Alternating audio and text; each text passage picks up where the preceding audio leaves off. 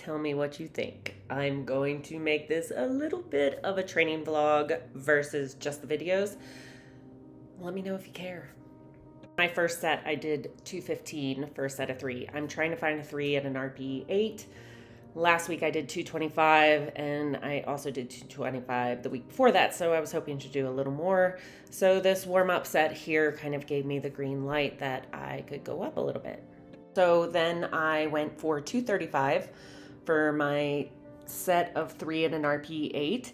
Whether you think it's an RPE 8 or not, well, it's personal, and for me, I tend to fall at the lower range of RPE. It just makes me feel good, and also when I'm rebuilding after a lot of time off, it is what allows me to keep progressing every week. And I thought this was a pretty good set. I'm working on keeping my eyeballs up just a little bit more so that I can get my hips deeper. And after that, I had 5% off, and I made that 225, which I think is pretty awesome because last week I did 225 as my RPE 8. Go into some further back offs, which are pause squats. I needed to do 3 sets of 5 at an RPE 6 with a 2-minute rest in between. So I've been working those at 185, but we went with 195 today, and it didn't really seem all that different. And I tried really hard to hold to that 2-minute rest between each set. So we get to the press, which is my favorite of the lifts. I don't know why, but I really do like the press. And I am working up to 4 to RPE 6, 7, and then an 8. And last week I went up to 90. And based on the way these warm-ups were going, it looked like it would be about the same this week.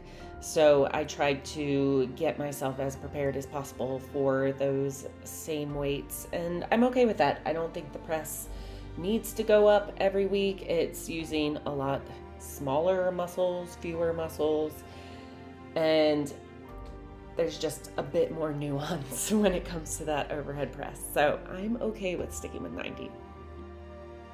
Goes up here. One of the things I'm trying to work on is not getting any upward movement before the bar starts to come down towards my chest and I get that little bounce up overhead.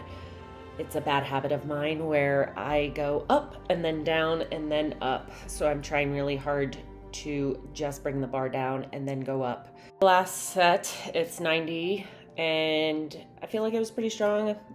Probably can start pushing up towards that 95 next time, and really trying to work on going down, then going up, and I like to reset on every rep. It just makes it easier for me to control it. So here we go. So that is that, my vlog of my workout. I did accessories after this. And yeah, is that interesting information for anybody following along? Let me know.